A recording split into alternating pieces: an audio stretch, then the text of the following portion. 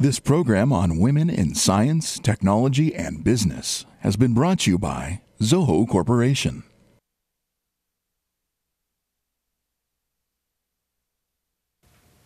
Hello, I'm Kamla, and in our series on women in technology, our guest today is Steffi Paepcke. She's co-founder of Open Source Robotics Foundation, located right here in Mountain View, and she's also the lead user experience. And today we are going to be talking robots and design. Welcome to the show. Thank you. So Steffi, how did you get involved in robots? You are a psychology major. Yeah, so I studied psychology at UC Santa Cruz. And when I came out of undergrad, I wasn't really sure what I wanted to do, and I ended up in an internship at Willow Garage, which was a kind of unusual robotics R&D company on Willow Road in Menlo Park. And which is right in your backyard. Yes, yeah, I grew up very close to Willow Garage. Okay. And I started doing just sort of assisting with lunch and with inventory management, all kinds of things. And I was very, very intrigued by robots, and I wanted to figure out how to combine psychology with robotics. And then a woman named Leila Takayama began at Willow Garage. She was leading up the human-robot interaction research effort, so HRI. And I became her research assistant, so we worked together for a while. You became her research assistant, or you persuaded her to become? Oh, it was a little of both. And so that's when I realized how I could combine my interest in technology with my background in psychology and my interest in how people think and work and interact with technology. And then I went to Carnegie Mellon University and got a master's in human-computer interaction, which is HCI. So that's how you got your introduction. So we have a picture there of Pepper. Yes. And that's a humanoid robot. And I have a story for you. Okay. I just met Pepper 2 months ago in San Jose. And there were like two Peppers. And it looked at me and said, "Would you like a hug?" Okay. And I just stood there like a lot of people. I don't know what to do when I see a robot. So I just stood there. And it said, "Oh, you're one of those." Oh, a snarky little robot. Yeah. And this is Gazebo? Yes. This is Gazebo, which is the main project I work on at the Open Source Robotics Foundation. It's a physics-based robot simulator. It's essentially a video game for your robot, but a very physically accurate video game. So you can run your code in simulation on a virtual model of your robot before running the code on your physical robot. So it saves development time and money. It's a great development tool. And this is from the DARPA Robotic Challenge? Yes, this is Chimp. And Chimp did not win, but Chimp did very well. This was the robot from Carnegie Mellon University, and I think another university was also on that team.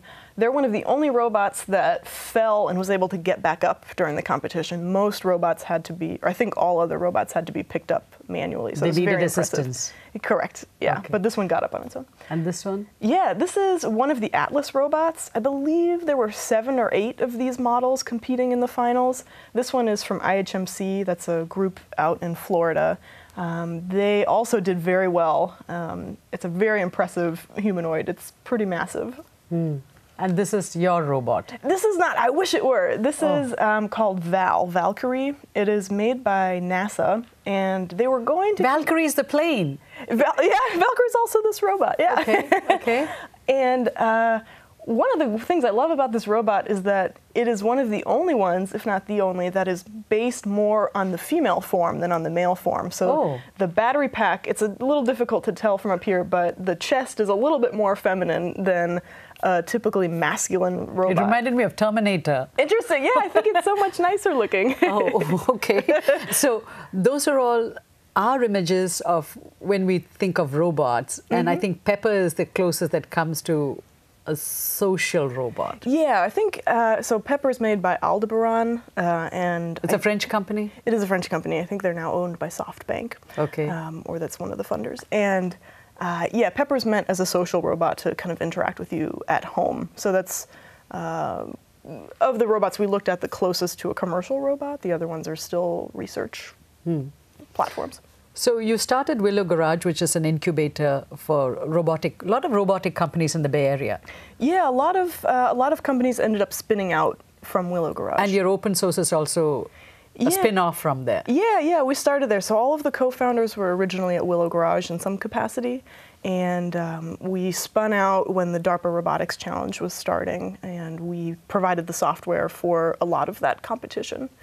So this is 2012? Yes. Okay. So the DARPA Robotic Challenge was a 3-year challenge? 2012 or 2013, yes. Yeah. It was, 2.5 or 3 years. Because you had to go through a series. First, you had to tell us how the challenge was set up, because I think it culminated earlier this year with, I think, 5 or 6 of them participating somewhere here in the Bay Area. So it was a multi-year project, and it started off with the Virtual Robotics Challenge, which is the part we were most heavily involved in. So they used your gazebo? Exactly, yep. Okay. So teams competed to win an Atlas robot, which is one of the robots we saw, and to prove that they were, skillful and so they were incentivized. Yes, It was like a gaming thing. Yeah, and so if they won this robot, then that's what they would compete in the next round with. So they competed on a few search and rescue-like tasks in the simulator, and the teams that did the best won an Atlas robot. Then the next phase was the DARPA Robotics midterm, so I don't remember what it was called, but the first part of the challenge, the physical challenge, and that was in Florida. And robots, there were a bunch of teams with different robots, and they had to do a variety of search and rescue tasks, like walk over uneven terrain, climb a ladder, drive the vehicle. And then the teams that did the best, and then some additional teams also moved on to the finals, and those just happened in June of this year, and down in Pomona. And a team from South Korea won that. Yes, I remember the team. I think people were surprised that a South Korean team won. Yeah. Because they were probably thinking that an American team would win. Probably, yeah. Primarily it was American teams, but there were a lot of very, very good teams from internationally. Did you go and see the Pomona one? Oh yeah, we sent the whole company. It was a lot of fun. Oh, so you do get excited when you look at it. Yeah. See, earlier today, before I started this interview, I was talking to a bunch of women, and I said, oh, one of the people I'm interviewing is in the robotics industry. They're like, really? Robots are going to take over our world. What is going to happen to us in 20 years? We're going to be left with no jobs. Do you ever get that kind of a reaction? I get that a lot. And why is that? I can understand it. It's sort of, the field is developing very quickly, and so there's a lot of unknown where we'll go. And I think often when things are unknown, people freak out a little bit. So yeah, I find a lot of adults wonder, oh, are they going to take over? Are we going to lose all our jobs? Is there going to be a robot uprising? And I don't worry about that. I think that fear, if you really sort of try to identify where that comes from, if you look at the robotics industry, there's no evidence that robots are dangerous or going to be very dangerous or take over in the near future. So where does that idea come from? And I think it's directly from Hollywood. So the movies we see are robots that are depicted as being very dangerous. Terminator, HAL. Or Ex Machina. Yes, exactly. The sentient robot. Yes. And so if you kind of brush that Hollywood effect to the side, what's left is the actual robotics industry, which is very capable technology that can do a lot of good, and people that are largely not evil and very intelligent that are pushing this technology to make life better for people. So that's really what robotics is about. But what about Elon Musk and Stephen Hawking? They are on Hollywood side. They are. I mean, you can worry about these sorts of things, but one thing I would respectfully point out when people mention that is that they're not actually in the field of artificial intelligence, and I'm not either. So I can pontificate about it, but I'm just not worried about that. What about your dad? He's a computer science engineer. Yes. Who teaches at Stanford. He does research there. Yes. Okay, so you must have had conversations with him. We have, yeah. I think generally we kind of laugh together about that notion. But does he have any concerns at all? No, he doesn't worry. I mean, so I should say that, computers, robots, AI, all those things are tools. And a tool can be used to do good or bad by a human. So if AI or robots do something bad, it's the human doing that, not the tool itself. So yeah, I think often we forget that it's a human being. Yeah, you can't decouple those two. It's the human behind it. So that's what we would need to worry about, not about the technology itself. So the DARPA challenge was directly in response to the Fukushima. That's why you had this search and rescue effort, and they had to go through uneven terrain and all of that. Exactly, yeah. So the program was inspired by the Fukushima, the meltdown that happened, and it was determined that, you know, there were a number of tasks that if someone had been able to do them, the damage would not have been quite as great. But humans couldn't go in because it was too dangerous. And so the hope was that robots could do this, but we realized that robots are not capable enough. And so Gil Pratt, who was at DARPA, he was a program manager there, came up with the idea for this challenge. And really the goal was to sort of catalyze development in this area and get robots to the point where they can do simple, what are simple to us tasks, like walking over terrain that's uneven, because that's very difficult for robots to do right now. They lose their footing constantly. You know, opening doors is very difficult for robots. Getting out of a vehicle is very difficult. So there's a lot of work we need to do to get robots to be as agile as we are as humans. So tell us a little bit about the Open Source Robotics Foundation. It was spun off from Willow Garage. What do you do? What does the organization do? Yeah, so we are a 501c3 nonprofit. We're located in Mountain View. And our mission is to support the development, distribution, and adoption of open source software in robot research, education, product development.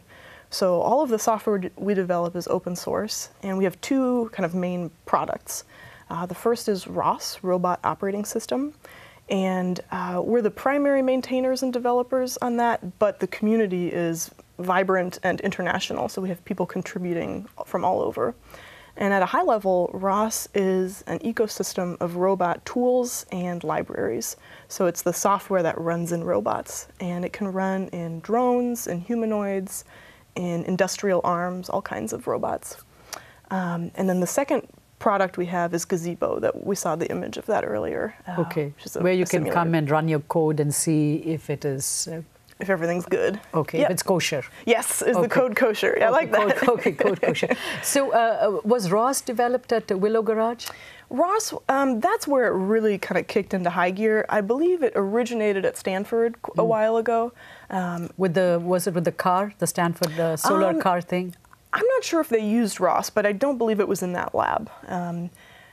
But you know, a lot of money was pumped into the project at Willow Garage, and that's when it really took off. And Willow Garage had a lot of interns coming in and out, and so those interns learned ROS and then took ROS out to their research labs, and that's that played a big role in ROS kind of spreading across the world. So is it one of the main operating systems for in the robotics industry? It's definitely one of the front runners. Yep. Who are the others? I'm not actually sure which one. We focus really just on open source stuff, and so a lot of companies write their own. That's the issue. So the proprietary one is there. Yeah. Okay. So when you have open source, then you can collaborate with a lot of other companies or projects or research labs. Yeah. If it is closed system. Yeah, you don't make progress nearly as quickly. So the beauty of open source is that anyone can take code that's in this repository and do whatever they want with it. So they can commercialize on it, they can make money, they don't owe us anything. And it just sort of lights a fire under the development in the robotics field. And it makes it possible to make progress much more quickly than if we were all working in a silo. So, you know, the companies who don't use ROS and have their proprietary stuff, it's it's exactly what they need, and that makes sense, but it doesn't really help us progress in the field quite as much because there's no sharing. So you're a lead user experience, and you're the only non-engineer on your team? Yes, so I'm the lead user experience designer. So I do... And a non-engineer? Yes, yeah, I do not have an engineering background. Do you have to be an engineer to be considered to be part of the science and tech movement? I used to think so, and I've convinced myself that that's not the case. So, why? Certainly robotics is an extremely technical field, no doubt. But there are so many aspects of the field of the robotics field that are not technical in the traditional sense. All these fields are, all these sort of components are required to make robotics successful. So you have what the robot looks like, which is kind of an aesthetic thing, which is maybe industrial design. You have user experience design, which will determine how people interact with the robot. You know, do you use gestures? Is it voice recognition? All of these things you need to think about, because robots, as we move forward, are going to play a bigger role in our life. And everyone needs to be able to interact with a robot and be comfortable doing that. And so there are these more sort of social science-like fields that play a huge role in robotics. So it's, you know, there are many opportunities to work in this highly technical robotics field without having a traditionally technical background. And that makes it so exciting and appealing to a lot of different types of people.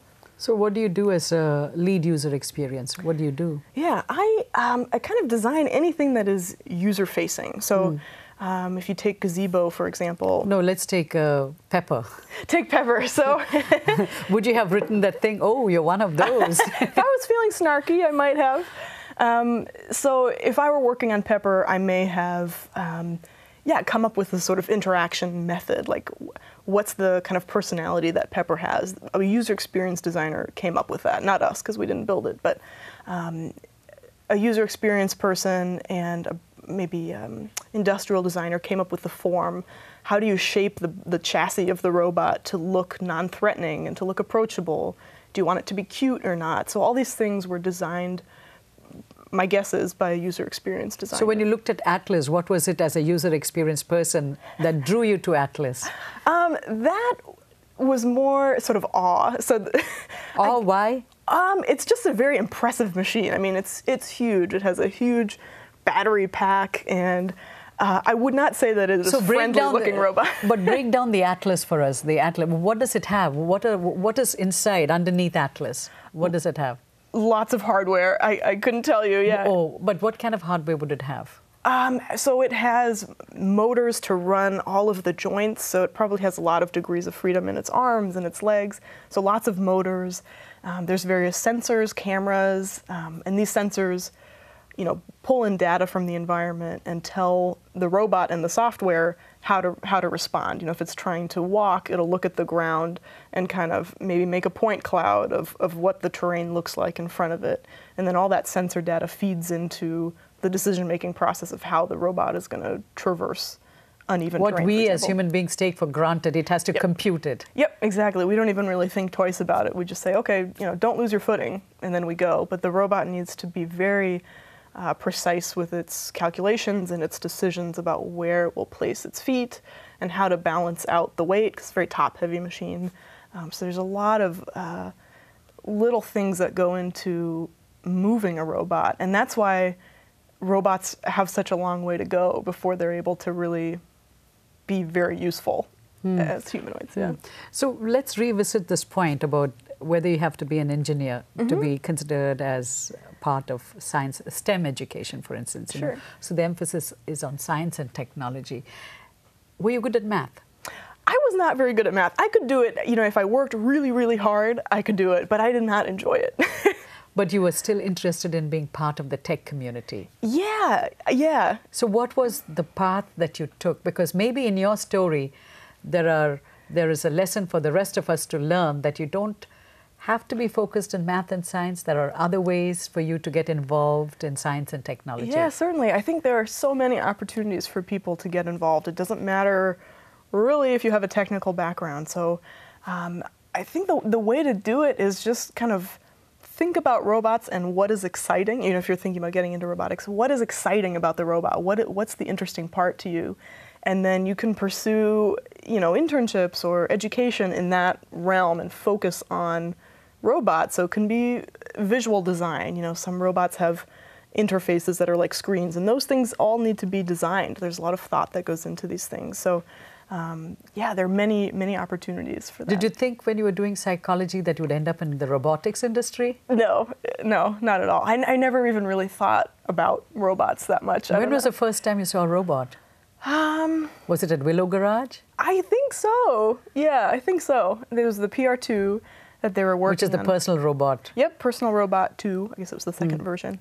and it was just so impressive. It looked kind of like a gorilla. It was on 4 little wheels and had 2 big arms, and it's just thrilling being around that sort of technology because the potential is so kind of beyond what you can believe. You know, it's really like the future, and it's just so exciting. So from psychology, you worked at Willow Garage and then Leila Takayama. Yep, that's right. Tell us a little bit about her. She works at Google? She's at Google now, yep. I'm not entirely sure what she's working on there, but she but she's at Google. Yep. And she is one of the few women in the robotics industry? Yeah, there's certainly more women than there were, you know, a few years ago. But she is kind of, an expert in human-robot interaction, and was at Willow and did a lot of great research there. And I'm assuming that she's doing that at Google now, too. And she's the one who kind of influenced you and guided you. Yeah. She was your mentor. Yeah, definitely. It was, you know, not an official mentorship. Right. Those definitely exist too. But it was, for me, that was kind of a pivotal moment when I realized that, you know, here was this woman doing great work in a male-dominated environment, and she was just doing an awesome job and doing research that was interesting to her and that would make robots more approachable in the future. And that was just so exciting, and it really inspired me to, you know, pursue my master's in human-computer interaction. And just, I think it's very important for anyone, but especially women who are interested in technology, to have that sort of mentor, even if it's just a casual mentorship. It really makes a big difference. What was it like to study at Carnegie Mellon? Because it's one of the places to go for if you're interested in robotics. Yeah, they have a great robotics institute. Were you the only one who was different in your grad class? I was definitely the robot girl. I was the one who had been in robotics before and really wanted to get into it before. I unfortunately didn't have the opportunity to do too much robotics work there. I did a little bit of research, but they have a lot of great things coming out of their robotics institute. And you wanted to come right back to the Bay Area? Yeah.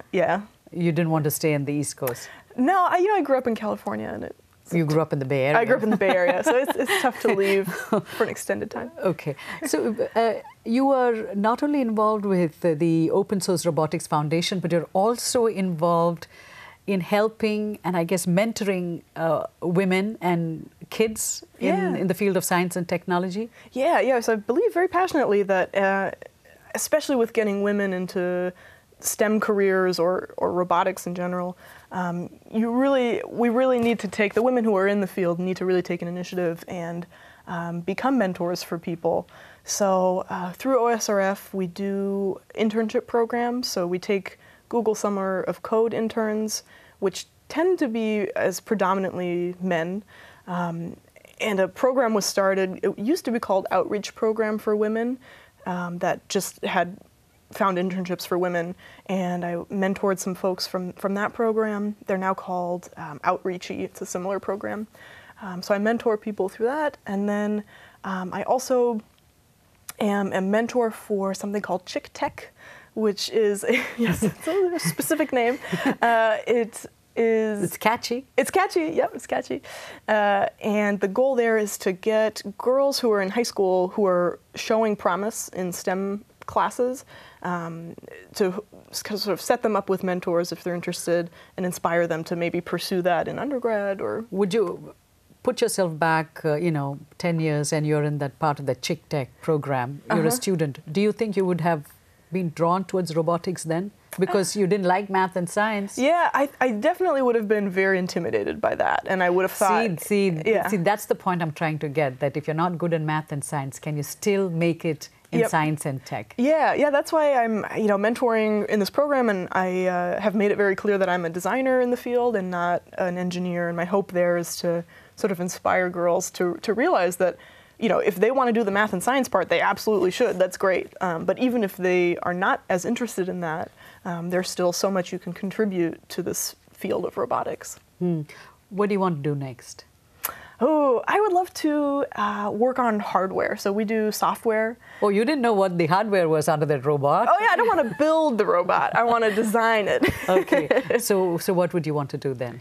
I think it would be interesting just to take a more industrial design approach to robots and really determine what the form is like and what the form communicates to people that it interacts with.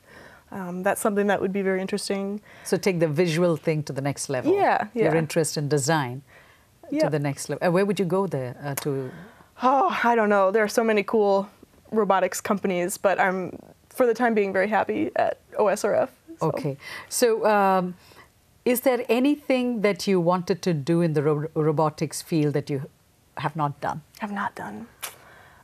Because you've been involved for a long time. Willow Garage, and then went to school and you're back. So yeah, that's true. Willow Garage started in 2007, if I remember correctly. Yeah, it's been a while. You know, so you have been part of the groundswell. That's true. So is there anything else? Is there anything cool that you'd like to do in 2016? In 2016, what's coming up? I think the next big thing in robotics is going to be autonomous vehicles and drones. Oh, so you see the Google car all the time? All the time, yeah. Did you see the little buggy car? Yeah. I just saw it 2 days ago and I was driving behind it. Yeah. They got pulled over recently for driving too slow. Oh, that was pretty charming. Well, see, that's the visual designer in you talking. You know, Steffi, it was a pleasure to talk to you. Hopefully you're back sometime and maybe we can talk about Google Car at that time. Yeah, who knows? Maybe if Google talks to me. Maybe, yes. Leave a message. I'll leave a message. Steffi, thank you so much for stopping by and talking to us about robots, which are the next new cool thing to happen. You know, maybe in the next 4 years, we'll have robots running all over Mountain View. That would be really ridiculously exciting. And Miss Pepper. Yes, Pepper's everywhere. Thank you for coming. Thanks. And thank you for watching. If you missed any of our shows, you can watch them on our YouTube channel. I'm on Twitter. My handle is @Kamla. We shared Steffi's Twitter handle is SteffiBot. Yes. What an interesting Twitter handle. SteffiBot is a Twitter handle. And if you have any questions, suggestions, or feedback, feel free to email us. Until next time, goodbye.